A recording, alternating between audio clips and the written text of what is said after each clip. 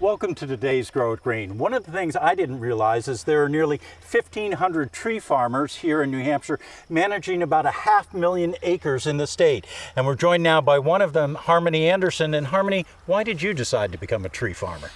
Well, I got in touch with my Stratford County forester, and the thing about tree farming is they help you define your own goals for your land. I have just 35 acres, and I decided that wildlife habitat was how I wanted to manage my land specifically.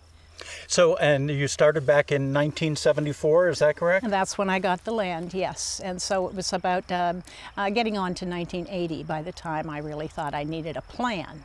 All right, and one of the ways to get that plan is working with a forester. Wendy Scribner is a forester with UNH Cooperative Extension. And Wendy, so what are the keys in putting together a plan?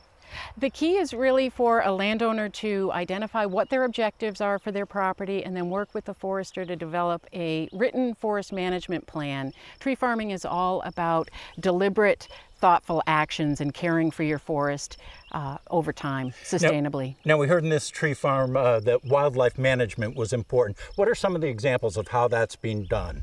Well, across New Hampshire, most of our state is forested, and so a habitat that we're lacking is this young, shrubby, regenerating field types of habitats, and lots of animals key into this. So as part of her forest management plan, in addition to harvesting timber, she is maintaining this field, keeping it open, because if you don't keep mowing this, it's going to grow right back into trees. Now a lot of people think tree farms and they think Christmas trees. Yes, they do. But there are other examples, right? Other types of woods and stuff that are...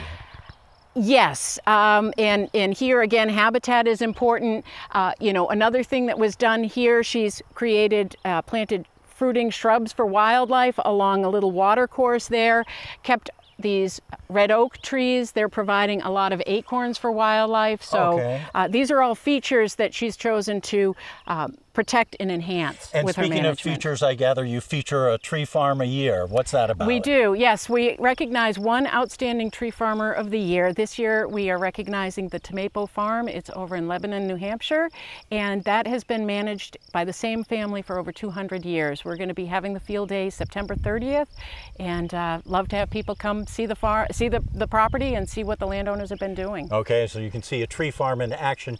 Assuming, of course, there is really action at a tree farm. Anyway, that's it for today's Grow It Green.